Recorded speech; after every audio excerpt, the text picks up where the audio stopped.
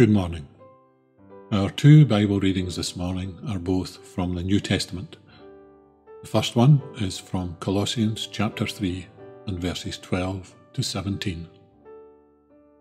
As God's chosen ones, holy and beloved, clothe yourselves with compassion, kindness, humility, meekness, and patience.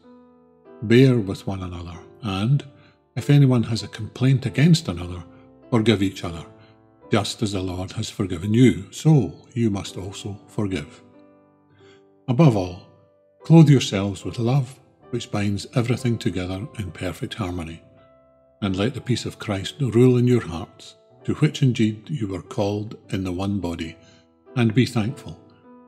Let the word of Christ dwell in you richly. Teach and admonish one another in all wisdom, and with gratitude in your hearts sing psalms, hymns, and spiritual songs to God. And whatever you do, in word or deed, do everything in the name of the Lord Jesus, giving thanks to God the Father through him.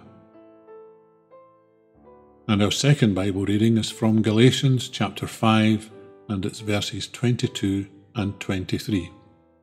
But the fruit of the Spirit is love, joy, peace, forbearance, kindness, goodness, faithfulness, gentleness, and self-control.